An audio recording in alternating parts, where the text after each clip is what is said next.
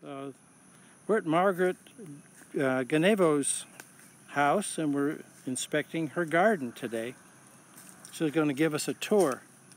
This is a sweet bay magnolia. They are quite a bit smaller than the southern magnolia, and they do like the wet.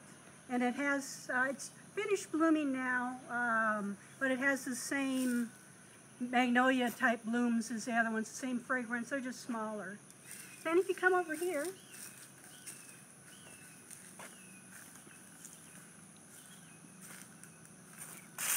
here's a swamp chestnut oak. See how different this trunk is? It's sort of an ashy white. And these leaves are just so huge and so different from other kinds of, we can see them better from the other side, but you know, they're just entire with just scalped edges, really different from other kinds of oaks. This is river birch. Oh yeah. This, I love to peel this bark. So does my wife. She peels it too. Petulia nigra, and you know, it's nice. They a lot of times will be multi-trunked like this, or they can be a single trunk. And they love water. If you don't give them enough water, the leaves turn yellow and start falling. You go, oh yeah, it needs water.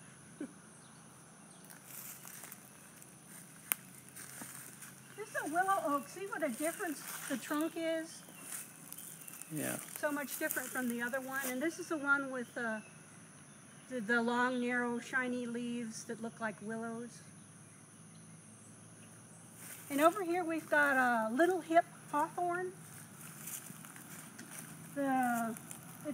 Its name is Crataegus spatulata. I don't know if you can see this, but they're like little spatulas, the foliage. And it has the same white flowers as a parsley hawthorn. It has a growing habit, kind of like a yaupon or something. Yeah, and then multiple trunks. Then the bark peels like the parsley hawthorn does, and you get this. Well, let me see if we get a good example. You get this orange inner bark. Yeah, if you can come over here, it just peels to this lovely orange bark. There we got that. Oh yeah. Yeah, isn't that pretty? Such a nice substitute.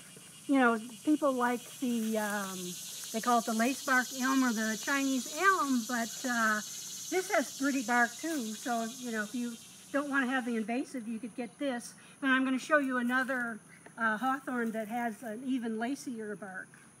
So let's go over here. You lead. Here's a mayhaw. I haven't seen any berries. Does it grow as an understory? Is that what it is? Yeah. They like to be understory.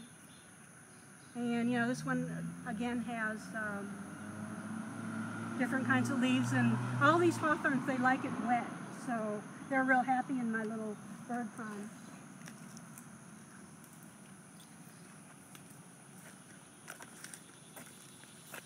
Well, go ahead.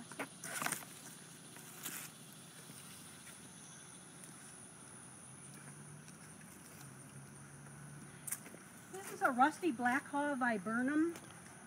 In early spring, about March, they have huge 3-inch clusters of white flowers. And they get they get clusters of little blue-black berries, and then it's going to turn a nice red in fall. Beautiful, they don't need any frost. beautiful shiny leaves. Yeah, aren't they nice and shiny?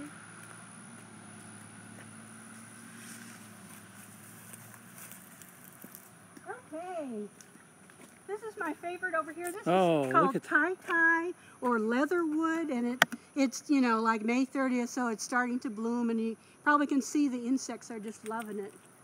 But it's also called leatherwood. The leaves are real shiny also. And then these blooms, it's going to form seeds, and they turn like ivory or rust color and just stay on the bush. It's so pretty. And then about half the leaves turn red in the fall. So yeah, it's just gorgeous all all the time. This is sort of a sweet smelling, it's a honey plant. And it can grow in standing water. It loves water. So this is a good place for it. My yard's real wet. And this is one of your favorites. It's got a button bush. Yeah. And it's just started blooming too. You can Rush, you can probably smell the fragrance. Oh, I can see the bees. Yeah, the bees like it, Oh, and the yeah. butterflies. Wonderful. Yeah, there was two swallowtails chasing each other around yesterday, tiger swallowtails. Okay, guys, now's the time. Oh, there's Make a your debut. hummingbird moth. Where? Oh, I've never seen such a thing. Can you get a good picture of it? I don't know. Oh, wow. I've seen them in the hill country. I've heard of them, but I've never seen it. Yeah, there he is. Fantastic. Yeah, if you just look at him quickly, you think it's a hummingbird. Yeah. He's got white stripes on his back. Yeah. That button bushes seem to have a lot of nectar. They just bloom this one time of the year. Huh. Then in the fall, these little balls will ripen into little brown nutlets. Do the birds go after those Yeah, then? the birds like, about 25 species of birds like them, especially ducks, because this can grow in standing water also. You want to come over here? This is a green hawthorn. If you can focus on the bark, see how nice and speckled with orange that is? I think, that is a nice replacement for that lacebark elm. I think it looks even better, but it's a And the native lacebark alternative. is an invasive? Yeah, the lacebark or Chinese elm is invasive, and here you can have the same kind of bark. And then underneath here, I've got a ground cover of wood fern. And Yeah. these can take, the wood fern's pretty tough. It can take a little shade, and if it doesn't get any water or it's in too much sun, well, it just, it goes dormant and turns brown. And when we get, if we have a drought or something, when we do get water again, well, it'll green back up. And if you just turn this way, stop blooming, but this is the false indigo or indigo bush amorpha, and it had spikes of purple blooms with orange anthers, really pretty. And then, it's sort of tropical looking, and it also likes the water. Another common name is river locust. And we're back on the other side. You can see, I think you can see the leaves better of this oak.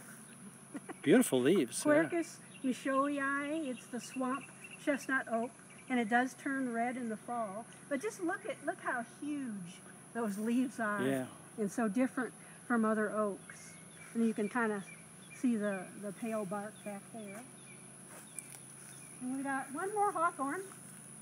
This is I forgot the name.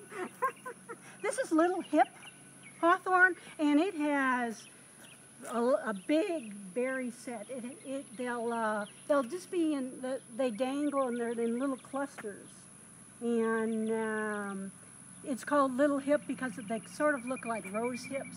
But they'll be here all winter long. It's just really pretty.